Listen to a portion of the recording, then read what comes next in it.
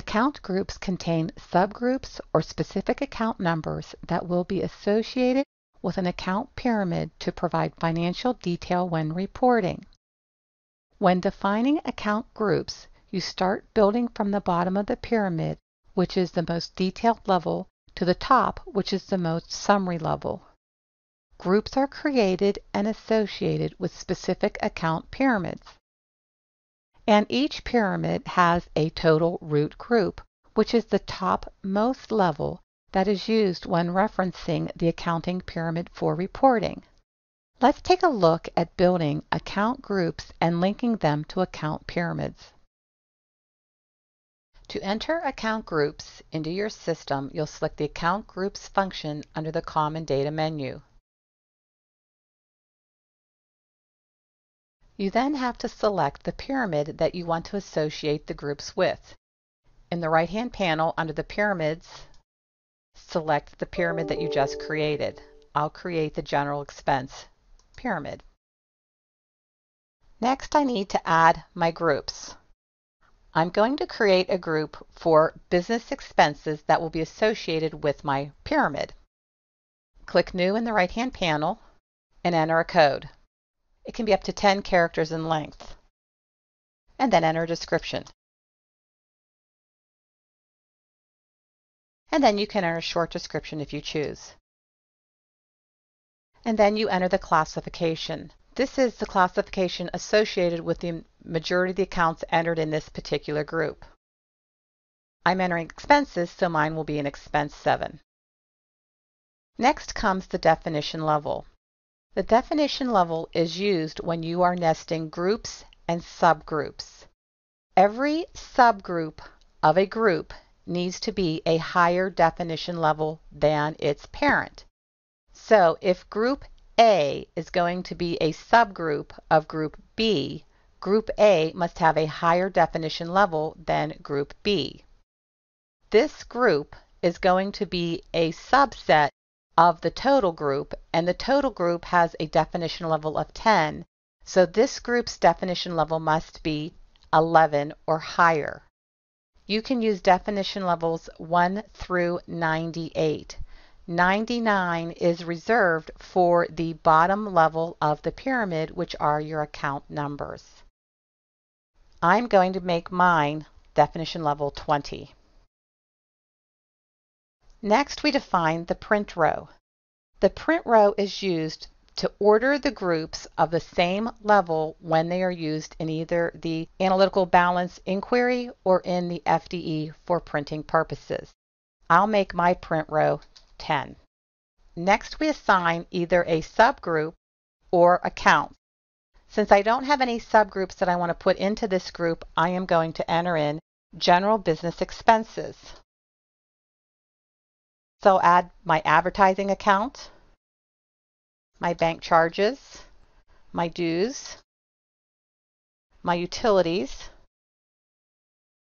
and my rent. And then I'll go ahead and click Create. And notice it created my account group. Now, if I want to create an account group that has other account groups in it or subgroups, I'll go ahead and click New in the right-hand panel, and then I'll enter an HR group for my HR expenses. I'll give it a code, and then I'll enter in a description. And then I can give it a short description. And once again, I enter my classification, which are expenses, so I know it's 7. This group, I'm going to make 15, as it will fall into my total group, which is 10, but it will also contain the groups of my employee expenses and my payroll expenses, which happen to be definition level 20. My print row will be 10, and then I'll come in and put my subgroups. And I'm going to select my employee subgroup and my payroll subgroup. And the reason I can select these two subgroups is because their definition level is 20, which is larger than 15, which is the definition level of my HR group. And then I go ahead and click Create. Now, Once I have all of the account groups that I want into my pyramid, I need to link those groups with my total or my root group. So I'm going to select my total group in the left-hand panel, and then I'm going to come down and I'm going to enter in my subgroups that I want associated. In this case, it's going to be my HR expense group and my business expense group, which is my BUS. I can also associate an account. So I'm going to go ahead and add in my depreciation account. And if I don't know it, I can always look it up.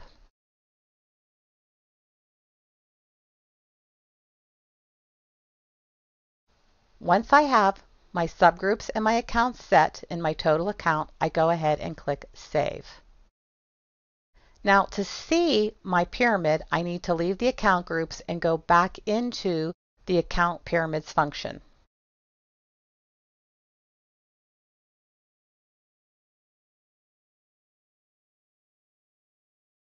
And now when I look at my general expense, I can see my full pyramid.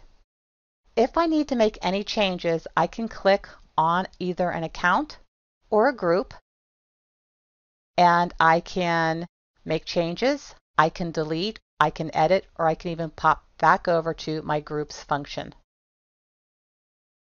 And then I can come back out. To use an account pyramid, I'll either use them in my dimension balance inquiry or my financial data extraction. I have those memorized, so I can jump right to those programs. If I go ahead and look at my first data extraction, notice on any of my lines, if I select my report, I'll just go ahead and look at my income statement. And I happen to look at a formula. Notice in my formula wizard, I can select general accounting, and then I can come down and select the type of extraction, a pyramid, and I could go ahead and select my expense pyramid that I just created. In this lesson, you have learned that once an account pyramid has been created, you need to create account groups and associate them with a pyramid. Groups can contain specific accounts or other subgroups. And finally, the pyramid is referenced by the root when being used in reporting situations.